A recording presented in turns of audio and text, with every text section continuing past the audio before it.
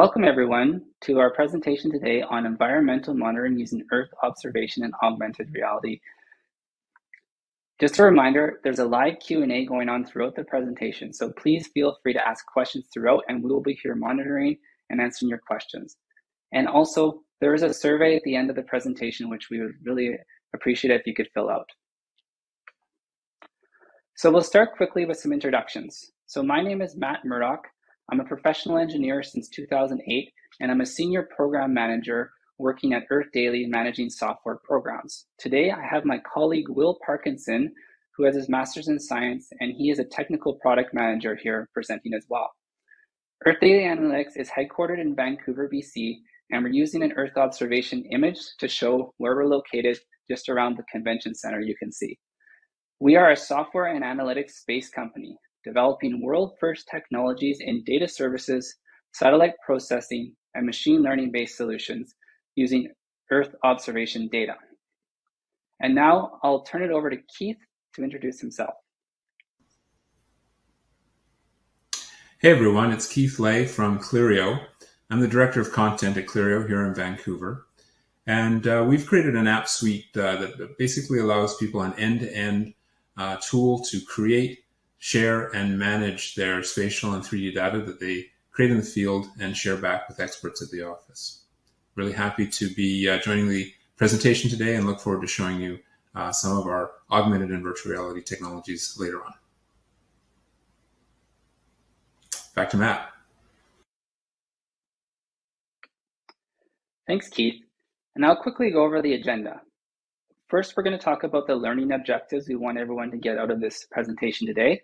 Then we're going to give you an overview of different Earth observation data types, talk about when and how to use the different data types, talk about some of the challenges of using EO data, and then a solution around using Earth mosaic system, which is, we'll get into more details, but it's like an image composite. And then we'll show how data visualization using augmented reality, as Keith just mentioned, can be used to show off the data. And then we'll focus on some real life engineering case studies, bringing all this technology together. So today, the learning objectives we'd like people to walk away with today is we want you to have a better understanding of the differences between LiDAR, SAR, which is synthetic aperture radar, and optical remote sensing data, and when and what to use for environmental monitoring. Understand the benefits of large image composites that use Earth observation processing technology. Learn what products can be used for which types of environmental monitoring, specifically monitoring change. And understanding how cloud-based advanced processing enables new applications for Earth observation environmental monitoring. And then finally, have a better understanding how to communicate geodata in an augmented reality environment. And now I'll turn it over to Will. Thanks, Matt. Yes, I am Will Parkinson, and my background is in remote sensing science. And so what I want to do with these next few slides is just do a crash course in what Earth observation broadly is so that we're all on the same page so we can talk about some solutions within the geoscience space. So broadly speaking, what is remote sensing? Remote sensing is the act of measuring things from afar. The most obvious example we all know well is our eyes, which is why we use them all the time in various capacities, and it's part of just how the natural world works. And so what we're doing with technology is measuring these things from afar, and that manifests in all kinds of different ways now, from space-based systems to airborne systems to our cell phones to all kinds of lab-based equipment. And all of these are doing this technology of measuring light in various capacities. Sometimes that light is emitted from a source so that we can understand it and characterize that response. And other times that light is emitted from sources like the sun, which means we also need to understand the sun in order to understand the light we're measuring. And so if we're doing things in a natural system, it's all about measuring light with respect to the Earth and how light travels through the atmosphere. And so we have on the screen here just a very basic map of atmospheric opacity, or just another way to look at how easily different energies of light travel through the atmosphere. And what it visualizes very quickly is that a lot of different types of light are absorbed by the atmosphere at different areas. And that directly impacts how we make measurements and the types of technology that we can deploy in different contexts. And in a very, very broad stroke, we can just say these are broadly our observation windows. These areas of light that have some opacity to be able to get through are what we're able to measure with light. Some of this we know well, such as the visible spectrum, and then it goes all the way out into the radio waves and various other electromagnetic waves. We're not going to dive deep into what electromagnetic waves are and the actual technologies therein. Here we're just going to talk about the broad overview of different sensor types and how they apply to different platforms. Within the geoscience space, these two technologies, synthetic aperture radar and light detection and ranging, or LiDAR, are probably some of the most popular remote sensing methods used. Synthetic aperture radar uses an active sensor technology where it shoots a beam of light using a variety of techniques to measure the ground, and then it measures that response. At its core, it's able to measure surface roughness as well as electrochemical properties of that surface, which is very different than taking a picture, say, with optical data, which we'll talk about in a second. And it also has other properties because of the wavelengths it uses and the nature of that technology.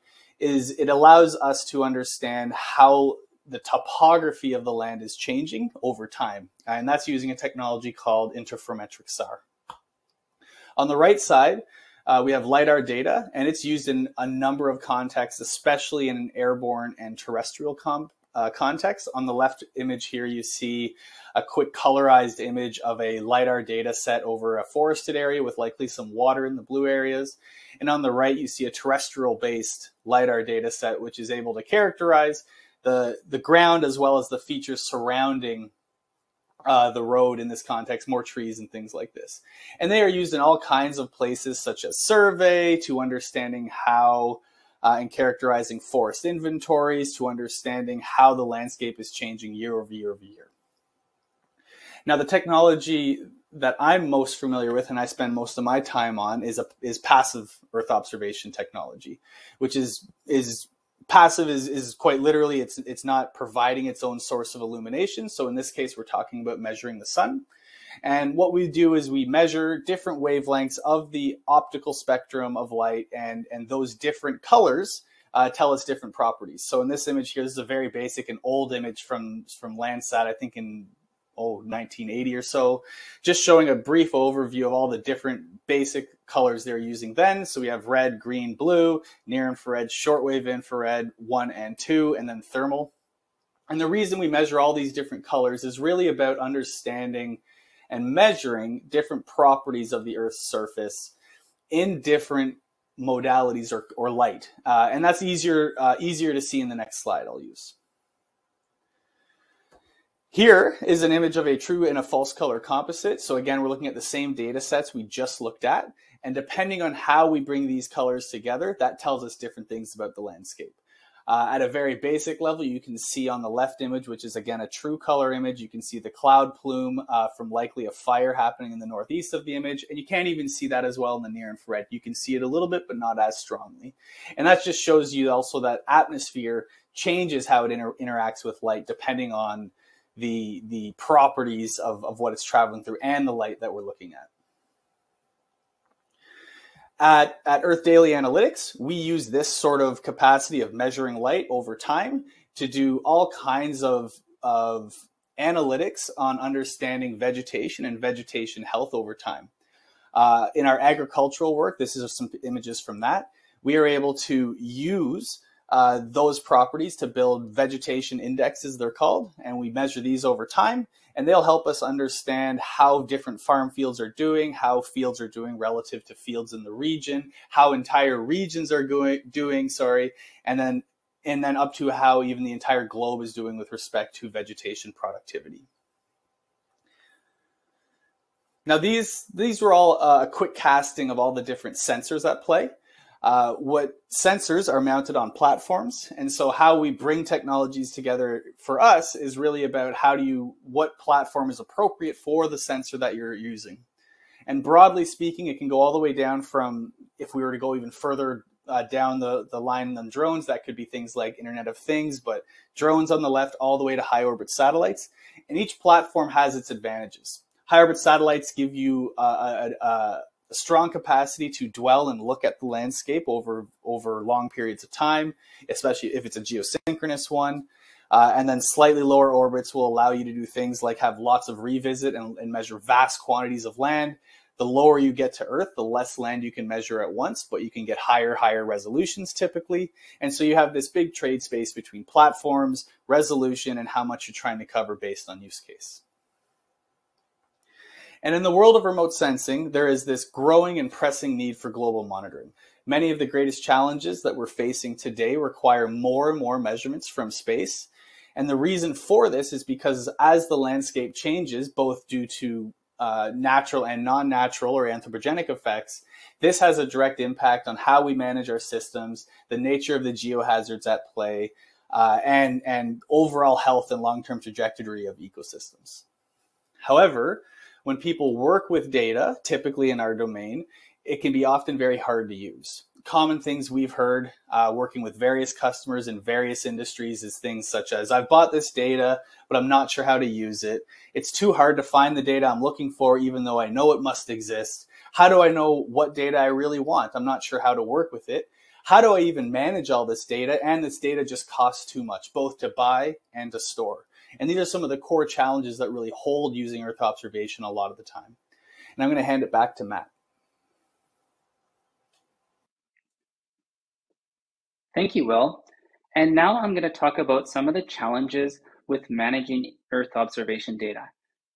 It can be very expensive, as Will mentioned, and also it can be hard to find. But one of the great things that's happened in the last number of years is we now use the cloud for almost all EO data these days. But the big challenge is optimizing the costs in the cloud, because it can be easy to put it there, but it can be hard to do it in a costly manner. It can easily cost millions of dollars a year just for a single mission, just to store data. And an example I like to give, at EarthDaily Analytics in the early days when we were new to the cloud, we were competing with Netflix Canada as one of the top cloud users in all of Canada. And that's not something you want to do as a startup company. So we learned our lesson pretty hard, but it also got us really looking at how can we really optimize our cloud usage, based on our customer needs. And what you can do in the cloud is you can essentially scale up infinitely. So if you have a customer that needs a ton of data right away, you can scale up from 1 to thousands of processors and essentially process that data right away and get it to them very quickly. Now that does come with a cost, and you can see on the bottom right, we have this sort of latency dial. The quicker it is, generally the more expensive it costs, and the slower it is, generally the less it costs. And so really it's about doing it in a way that you can satisfy both needs. If you have somebody that needs it and is willing to pay more for it right away, it can be available. But if you have somebody that doesn't need it right away, you provide low cost ability so companies and end users can do it in a cost efficient way. And this is probably one of the bigger challenges going forward is how do you optimize this? And more data is coming online. At EarthDaily Analytics, we are launching the EarthDaily Constellation at the end of 2023. And what this is a 10 satellite constellation that's going to image the entire land mass plus some maritime areas on a daily basis. And you can see on the right in the video is just hoovering up all of the land mass on a daily basis. And this is going to open up so many different opportunities for monitoring change on a daily basis. So monitor very small change and see how it changes every day. And with that, there's a lot of colors that are available to distinguish between different land cover types. So this satellite constellation includes 22 spectral bands, and we'll explain a little bit about how this works, and we're going everywhere from the visible to the thermal bands. So we can measure things like methane, or we can measure things like how hot things are to measure forest fires. But with this comes with a lot of data.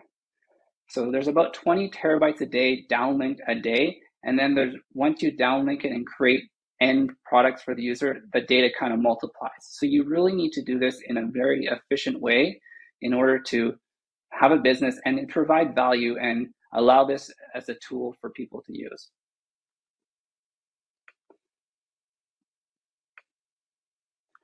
So what we're doing at EarthDaily Analytics is one of our specialties is in processing this data.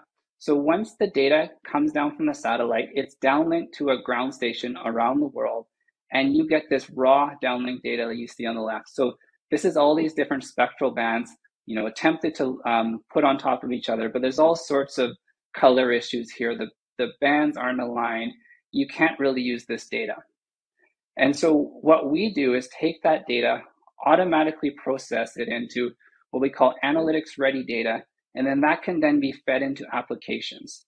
And you can see in the analytics ready data, we can mark clouds, you can see fields, the location and the colors are very, very accurate. And we can scale this up to 20 terabytes a day or down to hundreds of megabytes a day. And we only use what we need within the cloud. So that's kind of the ideal scenarios if you do that. And then once you have analytics ready data, there's a lot of different things you can do with it. And we, the presenters here, worked on a collaborative project called the Satellite-Based Environmental Analytics Project. And this is what spurred this whole presentation.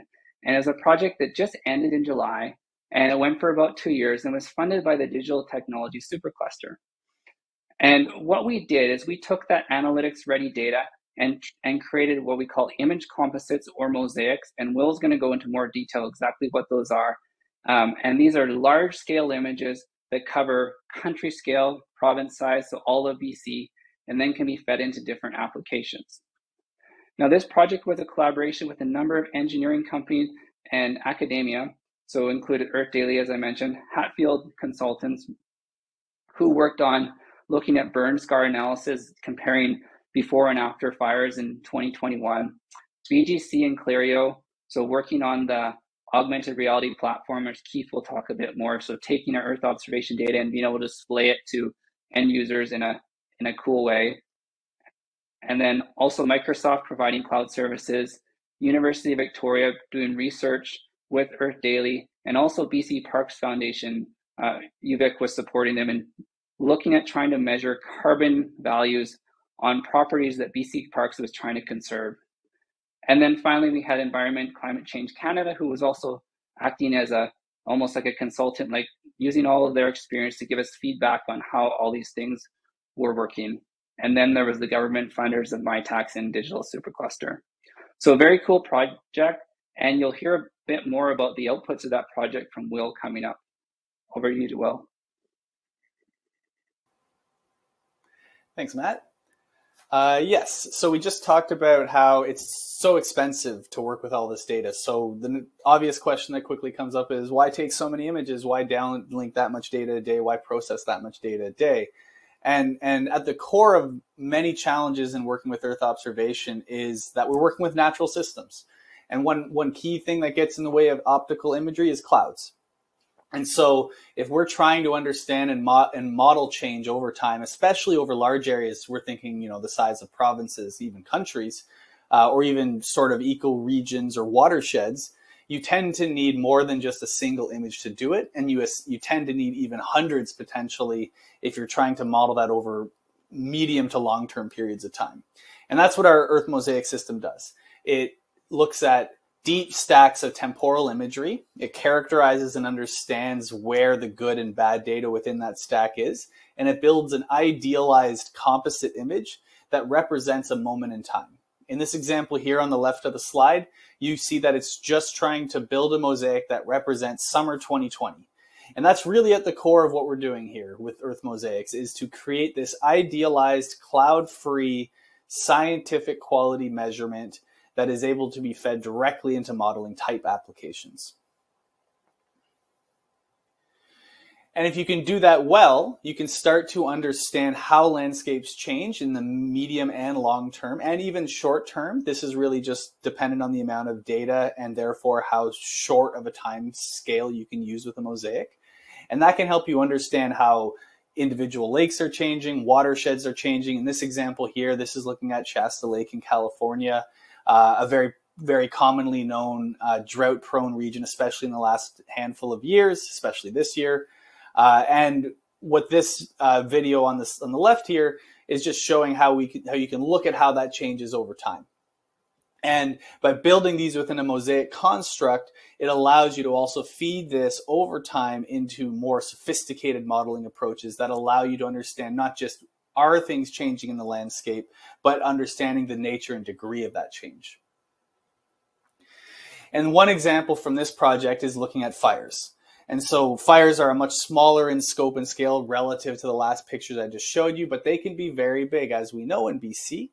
And this example here is just showing that. These are some recent fires that occurred, I believe, in the 2021 year. I could be wrong on the year, where you're looking at using the wavelengths we measure and building those in a composite and then trying to do a clear understanding of what happened, what the state of the ecosystem was before a fire and what the state of the ecosystem was after a fire.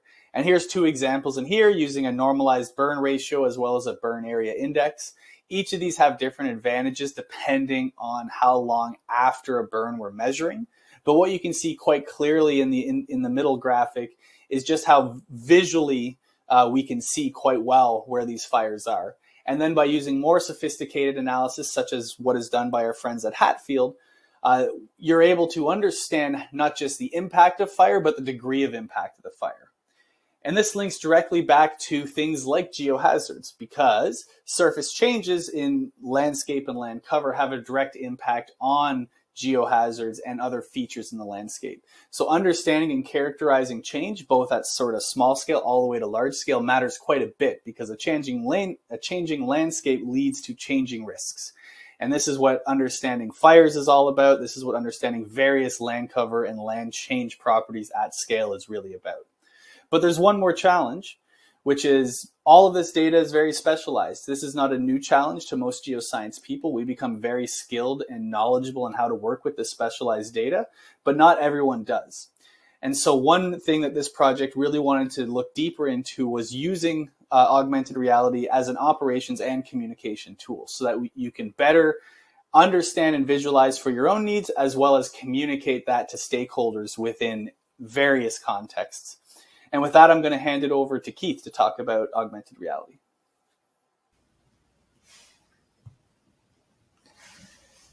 Hey, everyone. Thanks for that. We want to talk a little bit about the augmented reality aspect of this. And some of you have heard different terms around this, AR for augmented reality, VR for virtual reality, MR for mixed reality. And they're all a little bit interchangeable in our talk today, but we're going to look at how we can project, take the 3D data that everyone's using in an engineering context and get it off of the 2D screen and get it into the room where it can be interacted with in a more complete way as a three-dimensional hologram. So just wanted to start off with just a discussion of what some of the issues that affect engineering projects around this area. In the field, we find that 75% of field engineers and operators are still recording their field observations in a more traditional way that's not particularly shareable or indexable. This results as a disconnect between the field and other spatial data being managed. Things get sent off in emails, things get lost in Z drives and folders, and so there's a bit of an organizational aspect around this, which can cause delays and cancellations that threaten projects that cannot manage this effective stakeholder communication very well, or this data sharing issue very well. And the big number here is we're seeing up to $88 billion wasted annually in travel, coordination time, and rework due to the bad data or communication issues. So we want to kind of find some ways that we can use the power of this Earth observation data that we were seeing earlier, plus the localized data that comes from day-to-day field operations, and bring those things together in a way that's more organized and better shared with a larger group of stakeholders, be that engineers or the general public or governments or review boards. So if you're looking at solutions to these problems, what would those solutions include? Well, part of it would need to be multi-user. So you want an accessible platform that allows people to capture, organize, and share the project observations and resolve those issues in a multi-user context. And you also want to contain all of that data in a map-based workspace that combines the spatial data base map, say, coming from your Earth observation, with a variety of localized field observations that could include photos, notes, or local 3D scans. So it's bringing that macro version of the project data with the micro version of the product data and organizing them together. And the other important piece, of course, is the ability to share that information with others. We hear this term metaverse bandied about a fair bit. For us, we want to talk about metaverse for the real world. And what that means is applicable technologies for virtual meetings and the metaverse sharing of data in a way that actually benefits companies and projects moving forward. So how do we make that work? So just in a couple of steps, we have the users start by creating a site-specific geospatial workspace around their project. And this can just start with something as simple as a base map from public sources. But from there, we want to drag and drop that real-world data from the larger project. So that could be your Earth observation data, that could be from your GIS, that could be from a photogrammetry scan from a drone. But you want to basically build on that basic workspace with that spatial data. From there, you want to be able to have that automatically deployed to a variety of hardware platforms. So this is again where we're talking about, is it your preference to view this on the web? Is it your preference to view this on a mobile handheld device? Do you want to use augmented reality headset or a virtual reality headset? And of course, the ability to share that data with others remotely and have that data intuitively accessible and understood by stakeholders. So not locked away in folders, not locked away in communication threads, but accessible in a geo-referenced way that ties to the actual project site. So we see a graphic here that we have, our cloud in which we can bring together our GIS or spatial data, photogrammetry and LiDAR. We can also bring in CAD for structures that are going to be built on the site, whether that be dams or buildings or what have you. And we can also incorporate subsurface data, which is kind of the other side of the coin as it relates to this Earth observation data, is that we can also include borehole, seismic, and other data types that are collected from the subsurface as well. So we're bringing together all of these different types together in one presentation. So this is all about democratizing that data and making it accessible through immersive experiences. So again, we're talking about that macro view, the Earth observation data, and then also tying in a georeferenced way, the on-site conditions. We want to bring that spatial and 3D data off the screen and into the real world, bring it into the room where it can be interacted with. In the case of the localized scans, up to a 1-to-1 scale, but also with the Earth observation data in tabletops or even room or gymnasium filling experiences where people can interact with it at that scale. And one of the things that we want to do with our engineering partners is build a shared common operational understanding of a project. So engineers are really good at looking at two-dimensional data, looking at 2D screens of data and building a 3D visualization of that in their mind. But what we have is sometimes we have some disparity between different viewers and their versions of what they're looking at.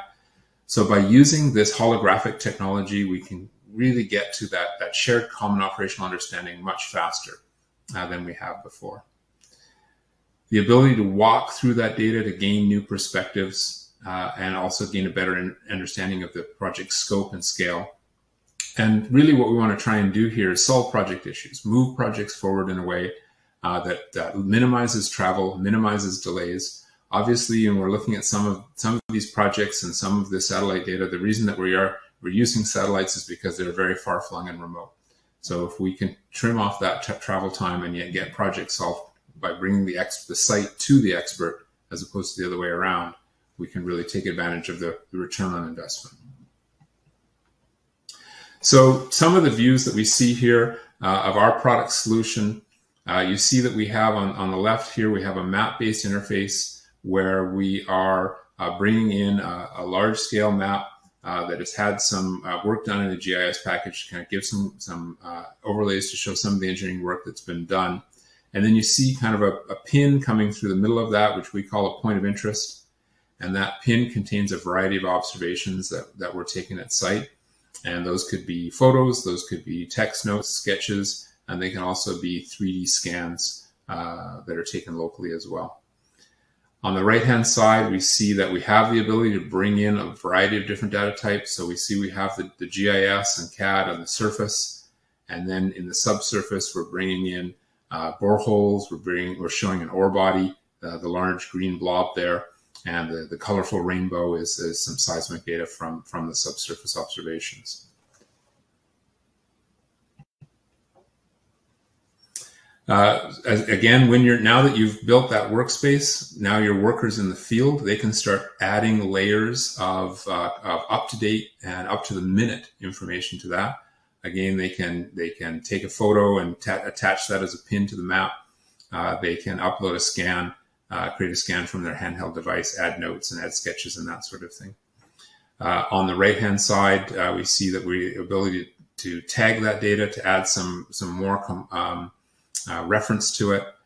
We can add comments to it, and we can also add tasks. So this is now giving a day-to-day life to that larger Earth observation information.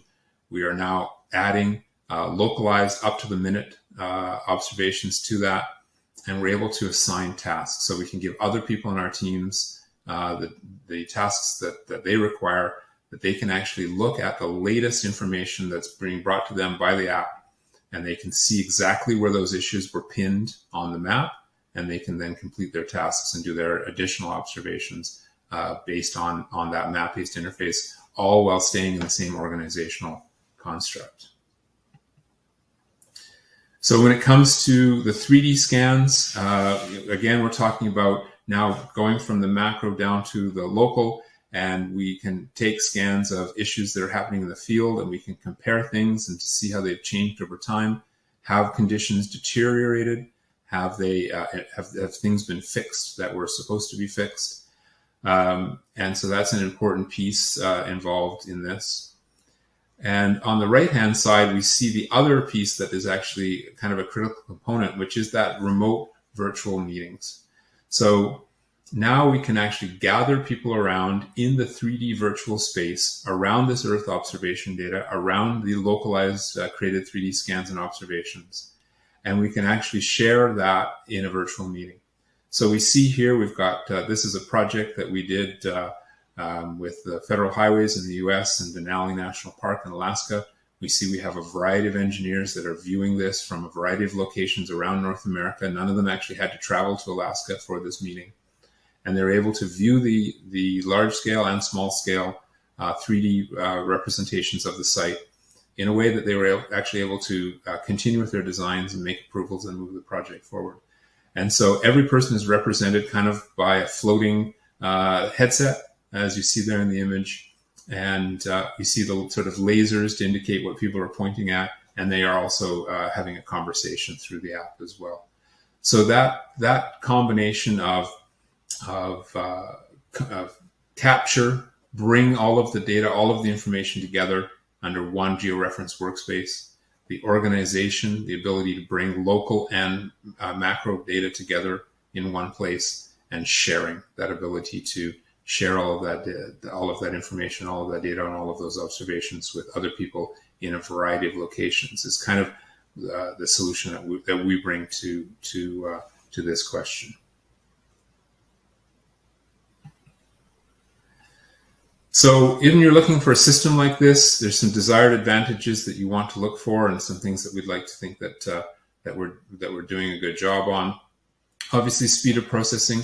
This needs to be a data-driven workflow. What I mean by that is, instead of sending your information, sending your data off to a third party for processing in order for it to become a holographic representation, it's something you can do in-house by literally dragging and dropping your data from your current workflow into a tool that will automatically turn into the shareable 3D holograms. That's an important aspect. You want clarity and visual fidelity. Obviously, Engineering data needs to be rendered at a high quality and high clarity in order for the decisions to be made and for engineering design to continue. You want stability of that data reproduction. So we use what are called spatial anchors and georeference data. That means that when you're viewing that, it is anchored in the room. It's not floating around. It's not jumping around. And when you're sharing that with other people, they're all seeing the exact same thing in the exact same place. This all leads to higher confidence. So whatever your project stakeholders, whether that be other engineers, whether that be regulators, government, or even the general public, they can more easily understand the scope and scale of projects to make better decisions moving forward. So these are some of the things that we want to do by taking the Earth observation data that are so critical to the projects that our clients work with, and then also bringing in the localized data and presenting it all as a three-dimensional holographic view, gets it off of that screen and gets it into the room for people to share virtually. So as a result, we're looking at some of those problems at the earlier part. We have some advantages that we can apply here, some KPIs. We can reduce rework on projects by up to 50% by making sure that issues are solved in a timely manner on site without extra travel or without delay. We can reduce that site travel by up to 75% for those specialized experts that may not be on site when the problems arise. And we can recapture 30% of the leader's time in any particular project that were previously lost to communication and coordination issues that no longer are required by constantly revisiting project data, constantly revisiting in meetings to make sure that everyone's got that operational understanding that we can now achieve much more quickly. So to that end, I want to just look at a couple of case studies that are sort of real-world applications of this technology that we've been lucky enough to work on in the last little while that apply some of these ideas. One of them is with Caltrans in California. They are currently doing a fairly major road realignment of Highway 101 in Northern California near the Oregon border. If you've been up to that part of the world, you'll know two things. One, it's a very beautiful part of the world with the ocean view on the highway. And two, that section of the highway is slowly sliding into the Pacific Ocean. So to mitigate against that, Caltrans is doing a $30 million assessment for public input for the realignment of Highway 101. And what we're doing is, instead of just showing them topographical maps or showing them flat two-dimensional maps, we're actually using the HoloLens technology. And I've got one here, just if you're not familiar with that. The HoloLens is actually a mixed reality or augmented reality headset that actually you can see you're not cut off like VR, you can actually see the rest of the people in the room around you, but it projects the 3D hologram of the data into the space around you. So we're using this technology in the public meetings and also with the engineers as a way to show the complexity of the options and choices in a way that all the stakeholders can understand. So realigning that highway involves some hard choices, either a long detour that adds a lot of time to the journey, or a tunnel, but that costs billions of dollars, or a shorter route, but that would involve cutting down precious redwood forest trees. So these are all difficult choices, and using this technology, we can get to a place where people have a better understanding of the engineering impacts and can make informed decisions on how to move these projects forward and keep this assessment project from stalling. Here's some images from that. On the left-hand side, you actually see, here's the public meeting in the local hall. There's our HoloLenses all ready to go. So after the sort of standard PowerPoint presentation, we give everyone there a chance to actually view this data as a 3D hologram through the HoloLenses we had set up for them. And on the right-hand side, we see an example of one of those tabletop maps using that large-scale Earth observation data with the GIS overlays to explain some of the issues going on with that project.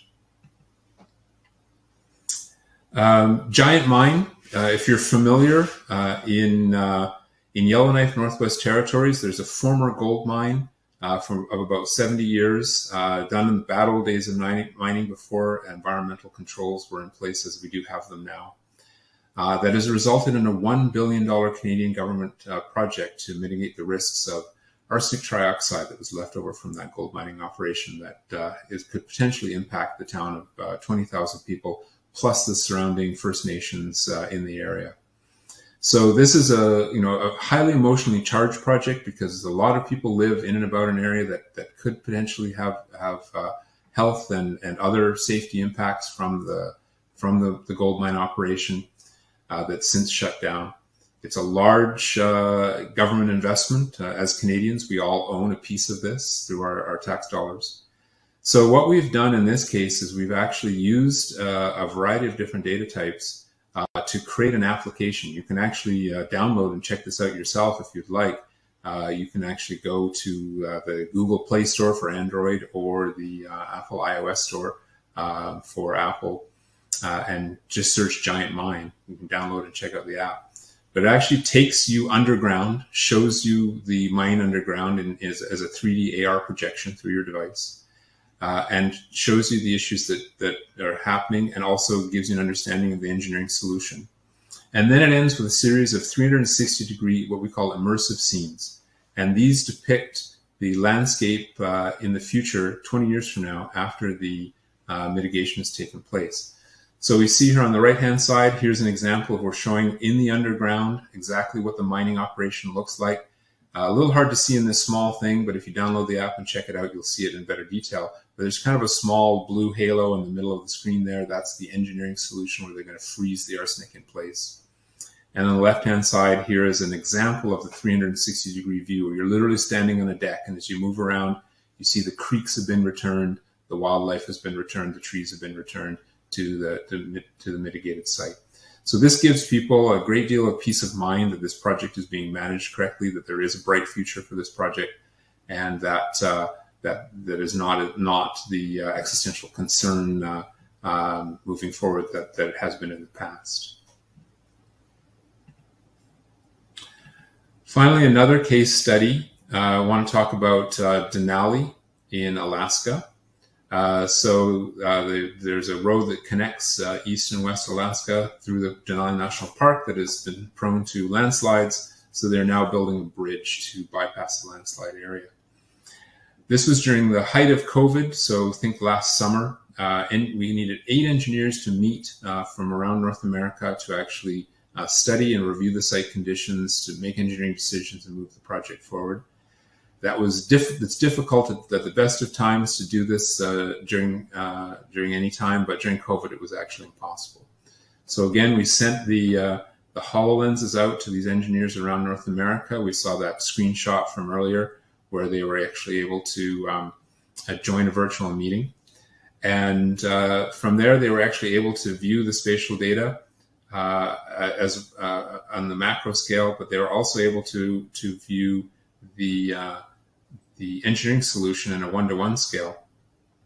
And so they were actually able to fill their own personal office or home space with the bridge and actually walk on the bridge and see what that was going to look like.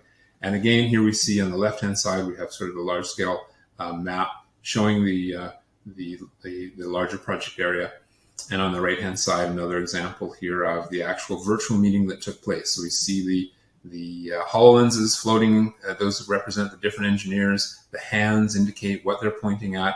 They're actually talking with each other. They're able to actually take measurements, do annotations, and bring highlights to different aspects of the map so they can actually work on that in a virtual space and take advantage of that. So that's kind of my time in terms of explaining how we can bring this larger scale data into a 3D virtual context and some of the case studies we've used around that. I'm going to pass it back to Matt to wrap up.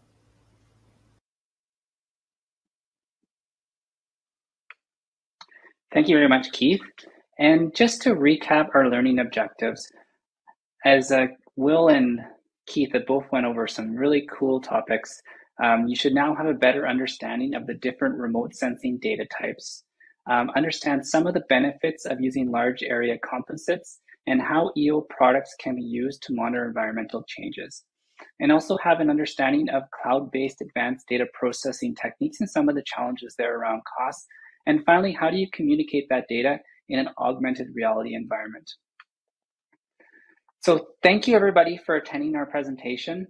And if you have any questions, feel free to reach out to myself, Will, or Keith, and we'll be happy to answer. And you can still use the Q&A for a few more seconds, and please fill out the survey that's going to pop up in a second. Thank you very much. Good afternoon, and thank you for joining us for our 2022 annual conference. My name is Heidi Yang, and I am the CEO of Engineers and Geoscientists BC. I would like to begin by acknowledging the ancestral, traditional, and unceded territories of the Coast Salish peoples, and in particular the Squamish, Tsleil-Waututh, and Musqueam peoples, where I'm joining from today. As our professions continue to evolve, it is important for us as engineers and geoscientists to continue to learn and grow, and to uphold our professional responsibilities to the people of British Columbia. Our annual conference provides our registrants with an important opportunity to connect, learn from each other, and develop our professional skills and practices. I hope you had the opportunity to attend some of the conference's continuing education sessions, to listen to the insightful keynote presentations, and network with your peers. As this year's conference comes to a close, I would like to thank all of our conference sponsors, with a special thanks to our keynote sponsors, Park and Northbridge Insurance, and UBC Master of Engineering Leadership. Without their generous support, we would not be able to put on such a high-quality program. I would also like to thank Anna Maria Tremonti and Wanique Horn-Miller for their wonderful keynote presentations, and all the conference presenters for joining us and sharing their knowledge. Finally, thank you to our dedicated team of volunteers and staff whose planning and organizational efforts ensured such a wonderful event. I hope that you have enjoyed the 2022 annual conference. Please join us for networking opportunities in the virtual lounge and enjoy the rest of your day.